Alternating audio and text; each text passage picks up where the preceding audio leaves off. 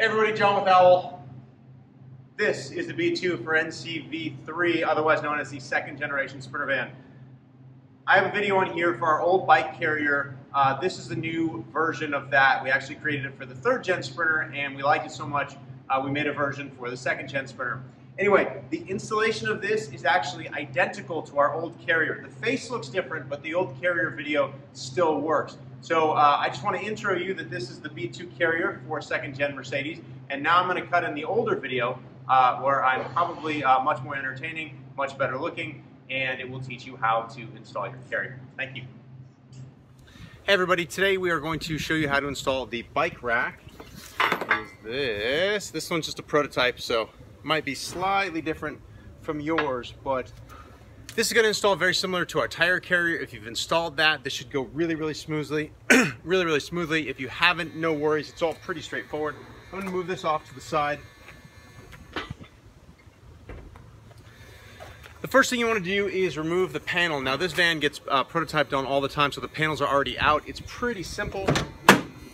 We include, let's see if you can get, we include a panel removal tool. You see these green snaps, basically you've just got to pull that panel off. The only tricky thing with the passenger side is the trim surround. I've long since, I took mine off a long time ago and I've long since lost it because again, these panels have been off this van for so long. But like anything trim interior, it's just a bunch of plastic snaps. Let me see if I can show you here. With that trim surround, it notches into these things here, and you see the little ramp back there.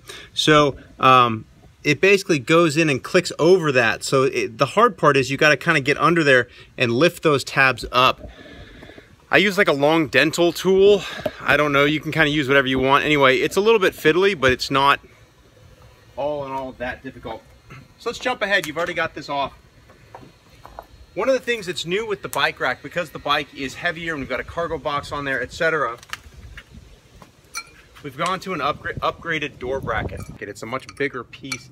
It spans this entire distance. It's also got these things on the back, which look a little bit funky, kind of like hockey sticks, I guess. So if I take this off real quick, these Allens are a number 4.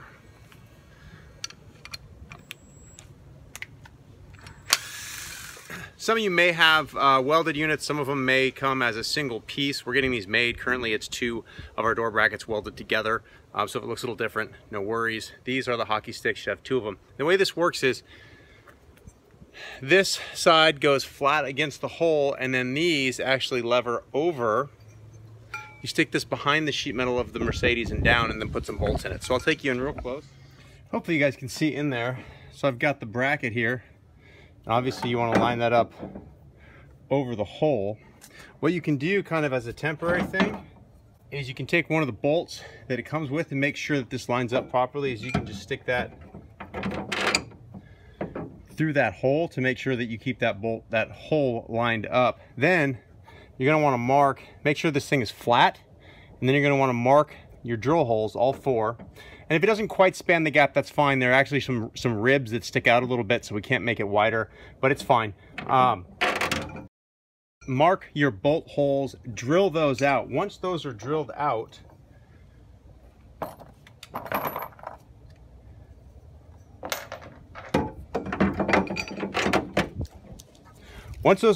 that's when these kind of hockey stick like things come into play. So these actually reach over. You kind of grab it by this tab on top. You slide it over and behind. And then that tab hopefully will keep it resting on there, so it should line up. And then you stick these Allens through. You can also try starting one of the bolts a little bit through before you put this back there. Then you can kind of just hold it with your finger till you find the hole. Try not to cross thread it, obviously.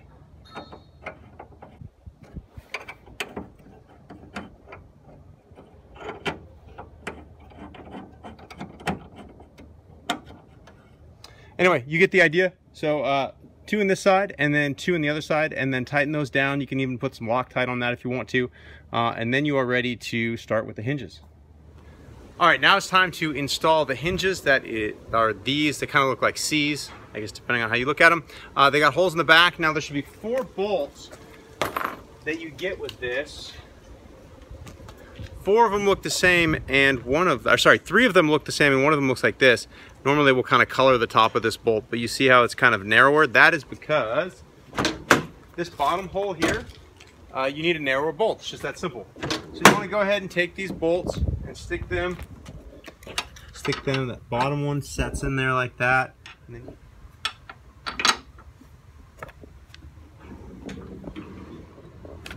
when you install these bolts, you want to make sure that this bolt is moved all the way kind of towards the side of the vehicle. That's because there's a little catch in there that can impact the top of the bolt. So once it's over here, you'll see that it's loose. That's good. Same here. So now we have these plastic. You see these little plastic washers? You slide those on the outside of the bolt like that. And then you can just go ahead and put the nuts on, tighten them down. There should be lock washers as well. You want to tighten those kind of snug, but not crank on them, because we'll actually tighten them all the way down later. Now we're going to move on to the part of the hinge that connects to the actual bike rack. You should get 2 of these, one long, one short one on top, long one on bottom. And the way they connect to the bike rack, you also have, these are stainless 1-inch bolts. So the way this works is this hinge goes inside the bracket, and then this bolt comes in from the back side and screws in. You want to put these on before you mount your rack.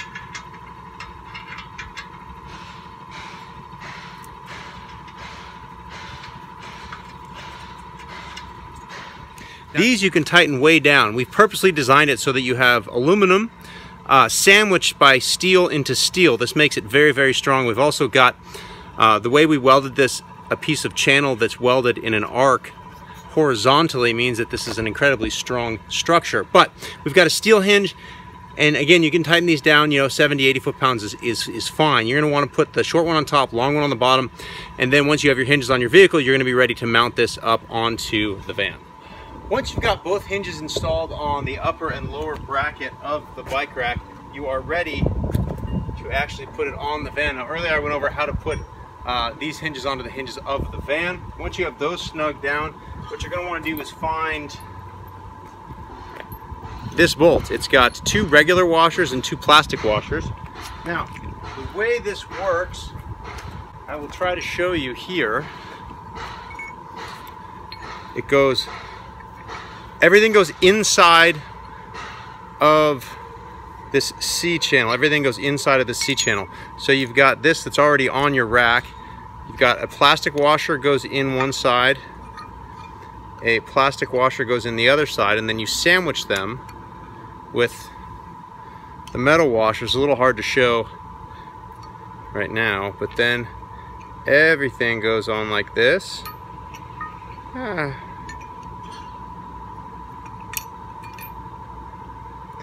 It's a little bit fiddly to get it right, but once you get it. Okay, so hopefully you can see that. So it goes outside hinge, you've got a metal washer, the plastic washer, the main hinge that goes to the bracket, and on the bottom, you're gonna put this nylock nut. Now once you put the nylock nut on, you see there's a little bit of up-down play. Sometimes they're a little snugger. You're going to want to tighten this down so there's no play. So this hinge is going to squish down a little bit onto those washers. You don't want it to be cranked down so it's really tight to move this, but you want to make it tight enough so that you don't have up and down play.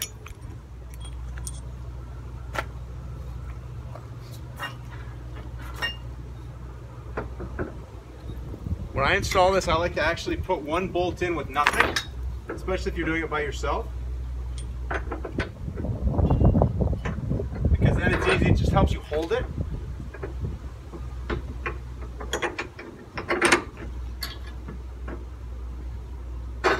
So now I got the top bolt in with no washers whatsoever. It's just going to kind of help hold everything. Now with the bottom, you do exactly what I told you a second ago. You do the 2 plastic washers and then the steel washers, and then you tighten everything down. Now this is why we left this a little bit loose. This one is a little bit out of alignment up here, so you can use either like if you have a soft hammer or anything, and you can just kind of tap, tap, tap on that bottom part, and then you'll get that to drop right in. Now once that's lined up, then you're going to want to go back in and tighten you're gonna wanna go back in and snug these down big time. The last thing you need to do with the install is mount this sway link through the door. When you took off your door panel, removing this magnetic puck should be super easy. I think it's a 13mm. You just take that 13mm right off the magnetic puck. Puck comes off, it's super easy. So on this, you've got 3 washers. You've got this one that goes against the sway link. You've got a large kind of black washer and then a smaller red silicone washer. That red silicone washer is going to kind of fit nicely in that little space right there. The metal one, and this should all come on your sway link, but it should go metal one, and then the black neoprene one is going to go against your door. And then we're going to feed this through that hole. We've already got our backing plate in there from earlier.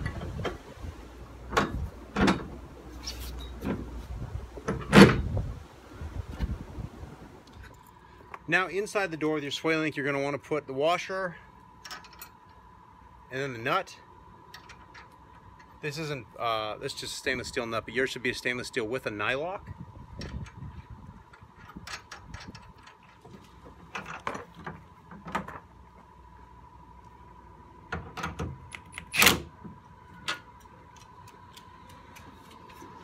So now you can see you've got your bike rack, you've got both bolts, everything's tightened down. Again, go back and snug all of the hinge bolts, make them quite tight, pretty much as tight as you can.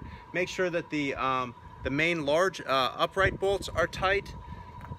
Everything here should be good to go. You're ready to mount your box and your one-up racks to those tubes, and everything should open with the door. Thanks, everybody.